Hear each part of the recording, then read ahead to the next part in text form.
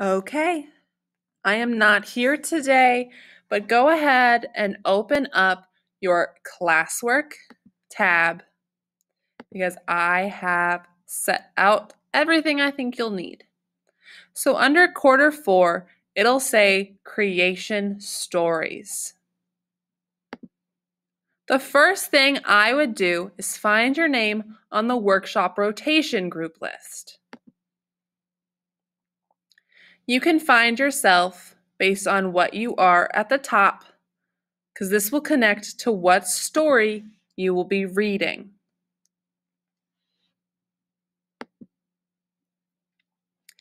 Next, read the story connected to your group. This is going to be in the Creation Stories PDF. So, if you were Mesopotamia, it's listed at the top, Mesopotamian creation story. Whoops. You scroll down, there's the Egyptian creation story, the Chinese creation story, the Hinduism or Eastern world religions is both Hinduism and Buddhism. You get to pick one. And for Western religions, there is one that encapsulates all of Judaism, Christianity, and Islam. So you will read your stories, and I do have the site at the bottom in case you would like to check my sources. They are always there for you. Once you've finished reading, you will create a comic that explains your story. For my hybrid kiddos, there is on the back side of your paper a physical comic strip layout that you will draw and color into. For my online weirdos, if you remember at the very beginning of the year, we did Pixton. You would sign in with your Google account, log in,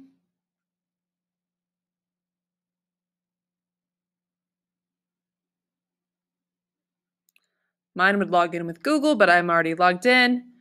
You would go to My Comics, New Comic. If you want to label it Creation Story, and then whatever you are doing. And just like before, you can add panels, add backgrounds, add people. If it'll ever load, you can have everyone in your class. You can have random people. You can change what they're wearing. Actually, I think I have everyone. You can change where it's looking. You can add words. So let's say I want to have it set. I want to be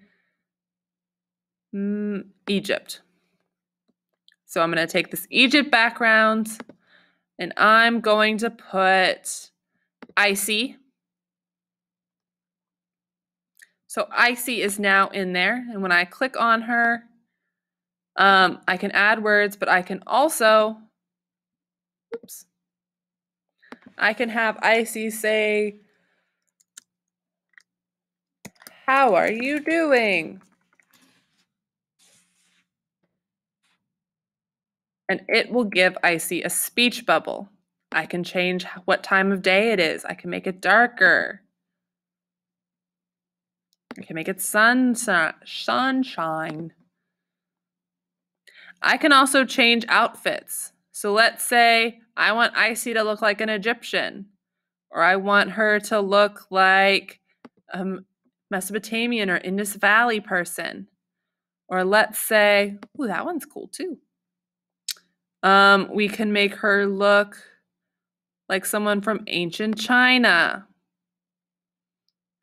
These are all options we can choose from. You can change what they wear.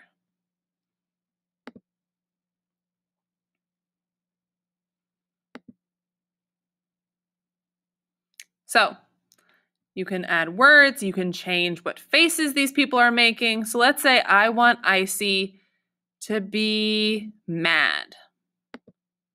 I can change her facial expression.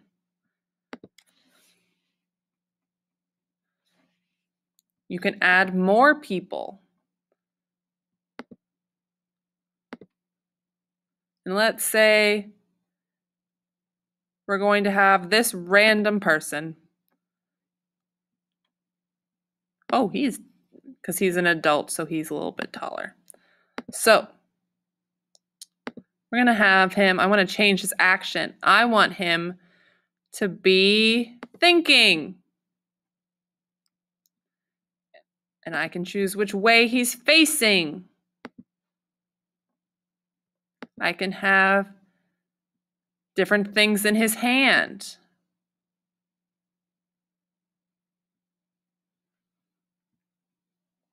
All of these are available, and you would just add a next panel whenever you are done.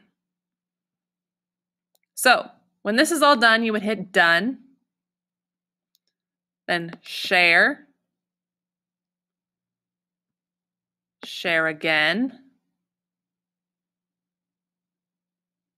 You are then given a link, or you could email it.